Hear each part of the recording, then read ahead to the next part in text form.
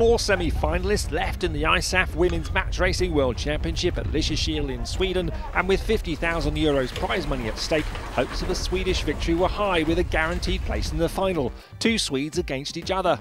However, the focus was squarely on reigning world champion Claire Loire from France, facing Australia's Nikki Suter, ranked 8th in the world, and the French were surprised by the ferocious sailing of the Aussies, who took their semi-final match with a victory 3-1. Similarly, Marie Björling from Sweden, a wildcard entry into the event, a former #1, having come back to the sport recently, overcame her Swedish rival Anna Kjellberg, who many had tipped to win here. Kjellberg had looked determined to erase her loss in the final at Match Cup Sweden a few weeks earlier. But Team Björling drew on their renewed enthusiasm and experience to emerge as 3-1 winners, leaving Kjellberg to battle for the bronze medal here.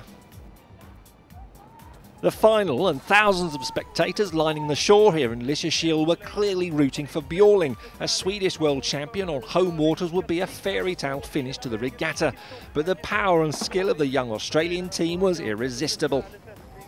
2 up in the first 3 win final. They entered the third match as they'd begun, somehow tacking the boat faster than their rivals upwind and carving out a solid 3 boat length lead by the first weather mark.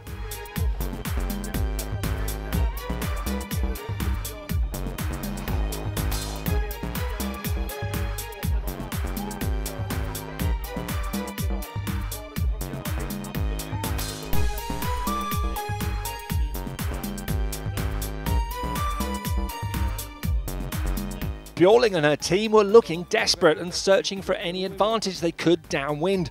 Around the course, Suter extended further, and on the final run to the finish line they held their lead, keeping a nervous eye on the trailing boat, but it was a lead that even the experience of the Swedes couldn't rein in.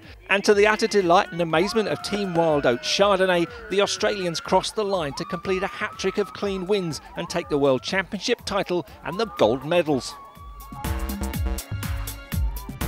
Totally stoked. I've never been so happy in my whole entire life.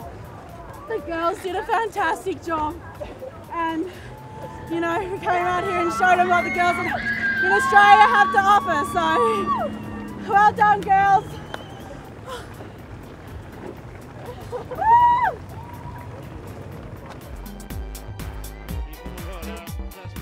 Bitter disappointment for Björling and her crew, but still pleased to have reached the finals and be able to enjoy the adulation of the crowds once again.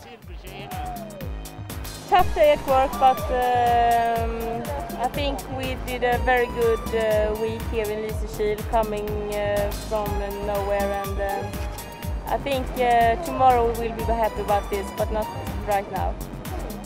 Champagne for the winners and the traditional celebrations.